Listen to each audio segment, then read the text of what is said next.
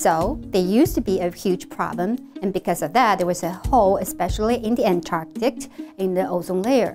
Ozone works as Earth's natural sunscreen. It prevents harmful UV radiation to come down to the surface to cause skin cancer and damage vegetation. Man-made substances such as chlorofluorocarbons, because they were so safe, they were used in a variety of applications such as refrigerants or insulation foams. These gases have very long atmospheric lifetime and can find their way into the stratosphere.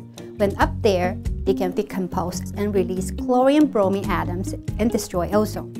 Although there are ozone-depleting gases everywhere in the atmosphere, the ozone hole forms in the Antarctic because of the special weather conditions there. The very cold temperatures in Antarctic can form ice clouds called polar stratospheric clouds. Special chemical reactions can occur on these clouds and destroy ozone and form a hole in the Antarctic during spring. The ozone-depleting gases have been regulated by the Montreal Protocol, which is an international agreement signed by all countries around the world. And because of this, their levels in the atmosphere has been decreasing.